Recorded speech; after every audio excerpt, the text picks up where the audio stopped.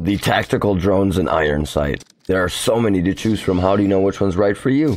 Well, I'm about to break them down for you right now. Hey guys, thanks for stopping by. I am Teiwaz. I hope you're having a great day. Today we are back playing some more Ironsight, and if this is the first time you've ever stumbled upon one of my videos, and you find yourself enjoying it, please smack that thumbs up button. It really does help me out a lot. And remember to subscribe for more gun reviews, history lessons, and more random stuff just like this. Alright guys, today I want to talk to you about the tactical drones and what they do. So let's start this off with the Stalker Drone. It costs 800 points to call in, and the Stalker Drone, it chases the nearby enemies and displays them on the minimap. So almost like the crawler, except for it doesn't explode, and in turn it shows them on the minimap.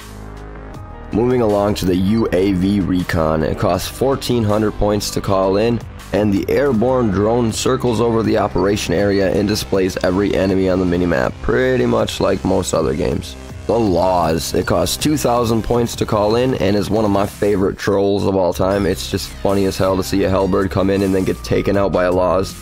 But the Laws fires a laser beam to counter airborne or ground enemy attacking drones, and it can only affect machines. The Spy Drone. This one costs 1000 points to call in, and the Spy Drone escorts the character and displays nearby enemies on the minimap. Moving along to the Jammer Drone. The Jammer Drone costs 1200 points, and it escorts the player and disguises nearby allies so enemy drones cannot detect them. It's like a portable cloak. Moving on to the Observer Drone. The Observer Drone costs 1300 points, and you control the airborne drone remotely across the area of operation to mark the enemy with an indicator visible to your teammates. And moving on to the Storm Shield, which costs 1400 points to call in, and you deploy an energy shield providing partial frontal cover when installed. Its high damage absorption makes it difficult to destroy with small arms, so shooting it with a rifle won't really do a whole lot. And the UAV Jammer, which is pretty self-explanatory, but it costs 1600 points to call in, and the airborne drone with a jamming system circles over the operation area and disrupts enemy minimaps. And the Gorgon system. Its powerful light blinds the enemies within its area of effect, indicating enemy position, and it costs 1800 points to call in.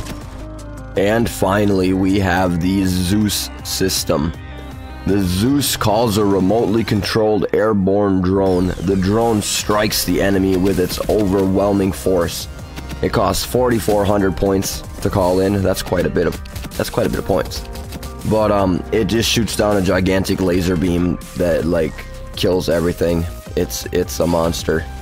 Alright guys, I hope you enjoyed that video, and if you did, please remember to smack that thumbs up button and subscribe for more stuff just like this. Alright guys, I'll catch you in the next one. Later.